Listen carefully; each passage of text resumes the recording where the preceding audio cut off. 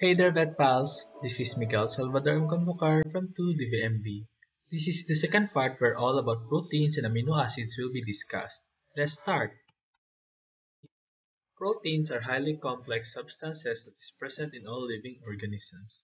Proteins are of great nutritional value and are directly involved in the chemical processes essential for life. It has many critical roles in the body. They do most of the work in cells that are required for the structure, function, and regulation of the body's tissues and organs. Proteins are also made up of several amino acids, and it is necessary to know the composition of any protein-rich ingredient in terms of its constituent amino acids and its requirements.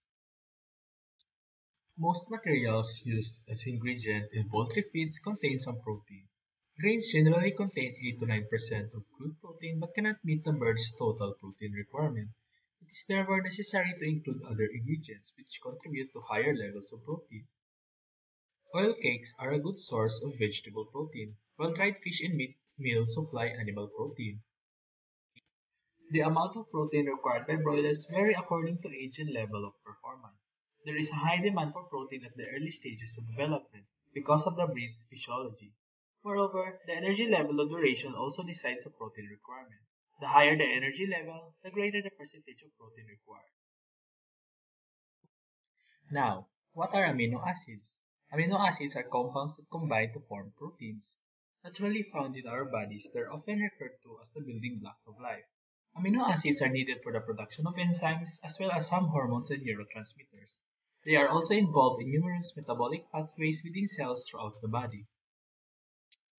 There are four types of amino acids: essential amino acids, non-essential amino acids, critical amino acids, and limiting amino acids. Essential amino acids are those that cannot be naturally produced by the body and must come from the food the organism eats. Non-essential amino acids, however, are those that are produced naturally by the body. Critical amino acids are not optional amino acids, as a lack of sufficient bioavailability has adverse health effects. And lastly, limiting amino acids are amino acids present in the lowest quantity in a food protein. Proteins and the types of amino acids were discussed in this video. I hope that you have learned a lot today. This is Miguel, your vet pal speaker. Thanks for watching.